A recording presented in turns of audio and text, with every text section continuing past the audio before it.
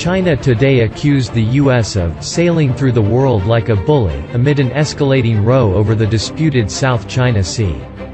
Hours after U.S. Secretary of State Mike Pompeo branded Beijing's claim over the waters as completely unlawful, China's embassy in Washington hit back by accusing Donald Trump's administration of flexing muscles, stirring up tension and inciting confrontation, with a completely unjustified fight.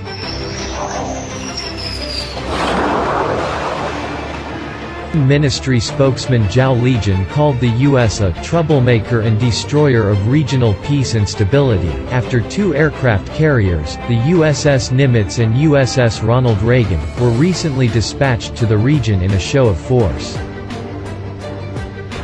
Beijing claims most of the South China Sea based on the Nine-Dash Line, a vague delineation that dates back to the 1940s.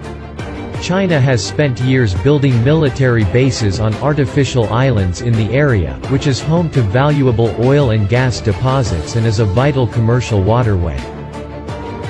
Britain has also been at loggerheads with China, announcing today that Huawei would be stripped out of its 5G network, and reports say that the aircraft carrier HMS Queen Elizabeth is set to join military drills in the region next year.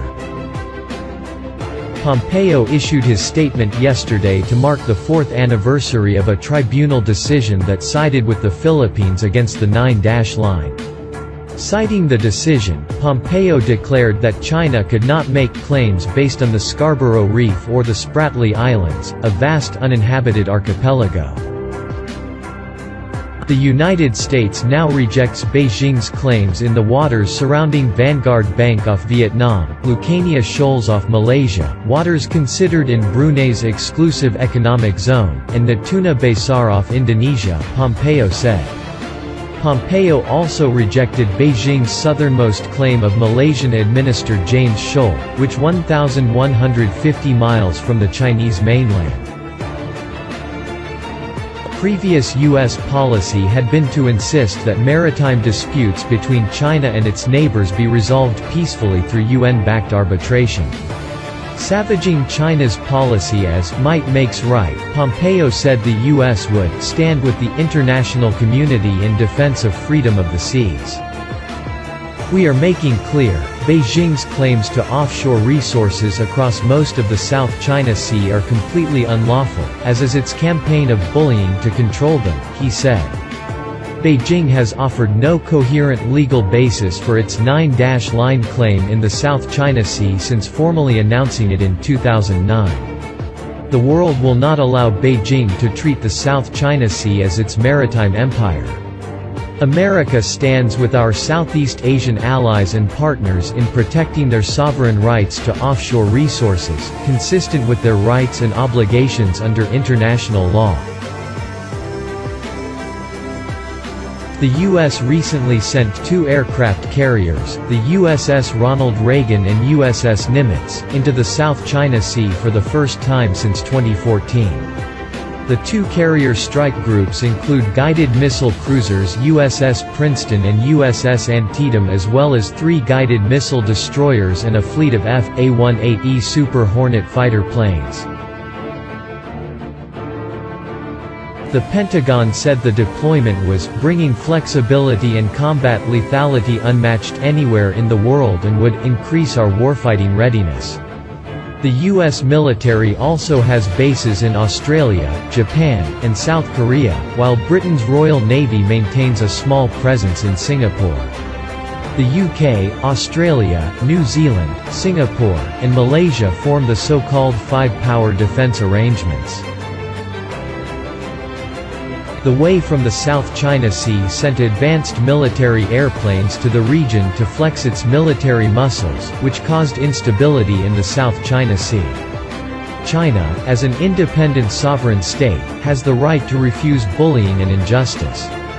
The US and others have long accused Beijing of militarizing the region and altering geography to bolster its sweeping claims across the South China Sea.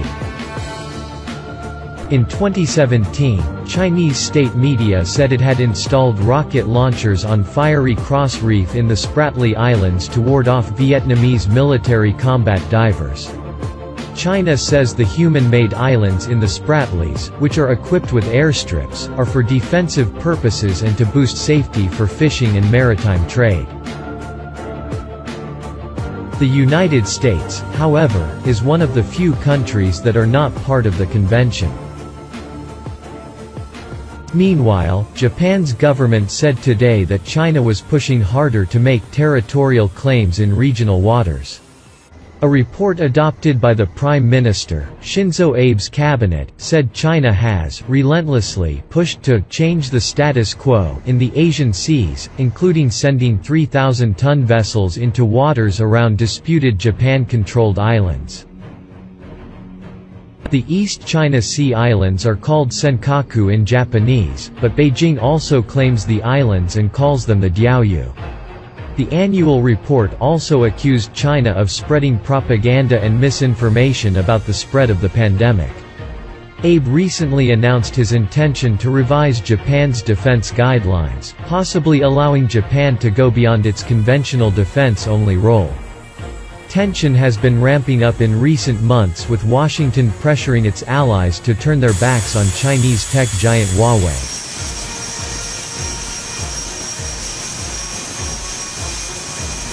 Meanwhile, it has been reported that the first of the Royal Navy's new aircraft carriers could be deployed to the Far East to counter growing Chinese assertiveness. The Times reported plans were being drawn up for HMS Queen Elizabeth to take part in exercises in the region with the US and Japan, on its maiden grand voyage next year. A Ministry of Defense spokesman said, no decision has been made on HMS Queen Elizabeth's deployment. Britain and America have also clashed with China over Hong Kong, where Beijing has imposed a sweeping new national security law in the wake of last year's protests.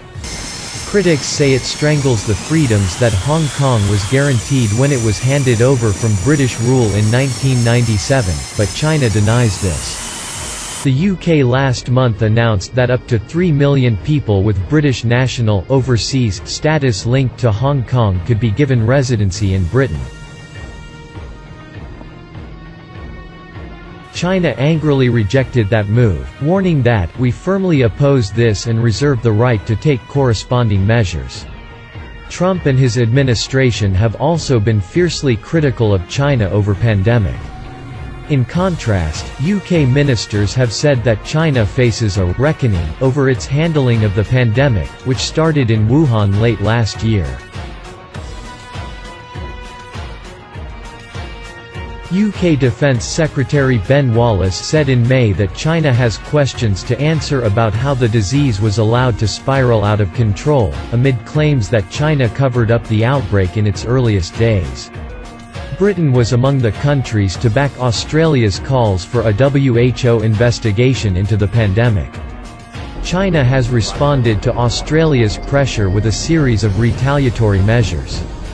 China's state-run Global Times stoked further tension in May by saying the UK's response to the pandemic was "flippant and ill-prepared," and saying the UK needed a «miracle» to escape the «mess» it was in.